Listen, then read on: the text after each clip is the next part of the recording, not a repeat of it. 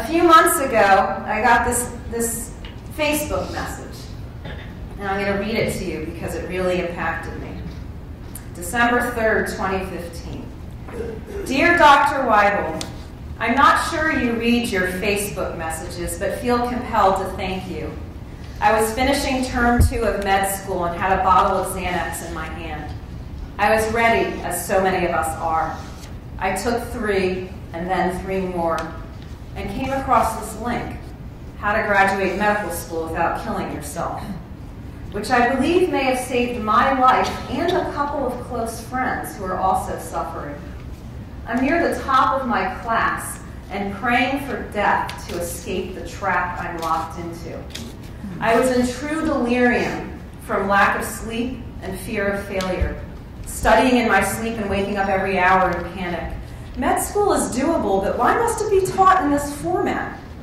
I read your stories and I'm just in shock. How many others feel like I do or I feel like they do? Please keep sharing. You are saving lives, friend.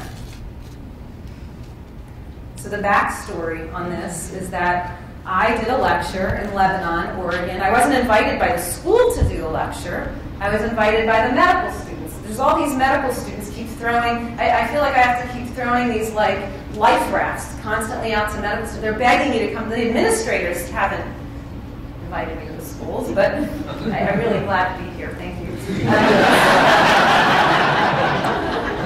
One of the reasons I'm glad to be here. But the medical students keep inviting me, and I keep going and, speaking for free because the medical students, I don't want to have to go on, I sell brownies door to door to, whatever. So they don't have any extra money, right? So I go, and it's only an hour from my house, this new school in Lebanon, Oregon. So I spoke there, I did this talk, and I take all my talks and I put them online because I feel like more people can benefit from them than just the people who live down the street from me. And so this particular one got a lot of interest.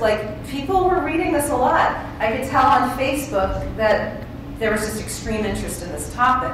And so what I did is I spent over $3,000 on Facebook ads to promote this lecture that I gave in Oregon to a targeted audience of medical students to try to stop them from killing themselves. And it looks like it was effective. I don't know how many other people read this and were impacted the same way, but I'm really happy that I was able to save this gentleman and 2 of his classmates, but I feel like there's got to be a better method than me sitting in Oregon putting money on Facebook ads. There's probably a better way to do this, but still, that's one way that works, okay?